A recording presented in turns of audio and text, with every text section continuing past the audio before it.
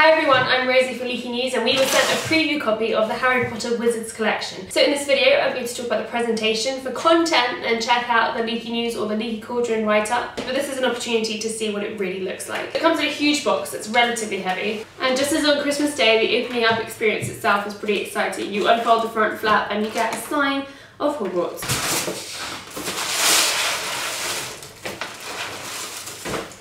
And then once you open this bit up, you find first the Hogwarts logos in here.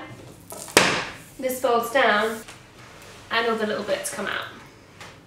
In each of these drawers and also on the top, you have little booklets like this. Harry Potter Philosopher's Stone, you've got the DVD, theatrical version, special features, Creating the World of Harry Potter disc, and there's a number of discs in this whole collection of that. Chamber of Secrets, and The Prisoner of Azkaban. You also have the label collection, which is a collection of labels used in the Harry Potter films, such as the one for Essence of Dittany, and also some brands, and just general a closer look at the set design, which is just such levels of detail that you want to have a closer look at it.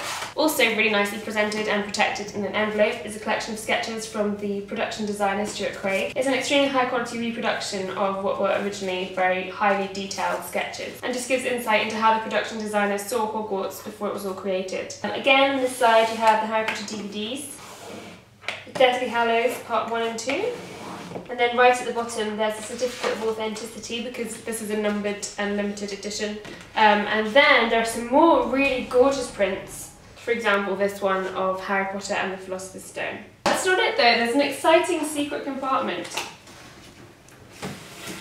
which includes a beautifully presented catalogue of artefacts, showing, for example, props like the Marauders map. Also in here you have this mysterious canvas package. Opening this up reveals a canvas map of Hogwarts.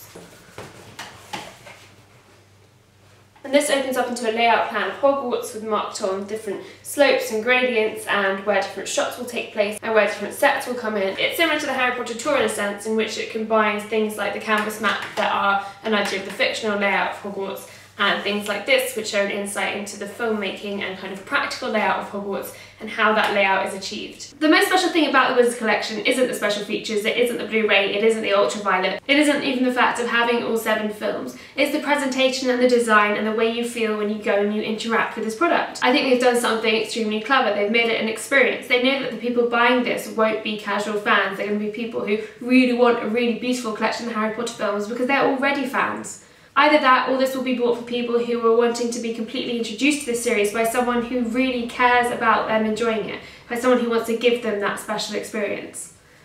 The casual DVD fan probably wouldn't like that you have to open everything up to get to a certain DVD. For example, you have to open up both of the little side drawers to get to the bottom drawer for Deathly Hallows. But this isn't for the casual DVD fan. This means that even when you're just chilling out with friends and having DVD night and watching some of the Harry Potter films, opening it up makes this a bigger, more special event. It's the physical extras, the Harry Potter map, the production map, the collections of props and design details that really give people a love of filmmaking as well.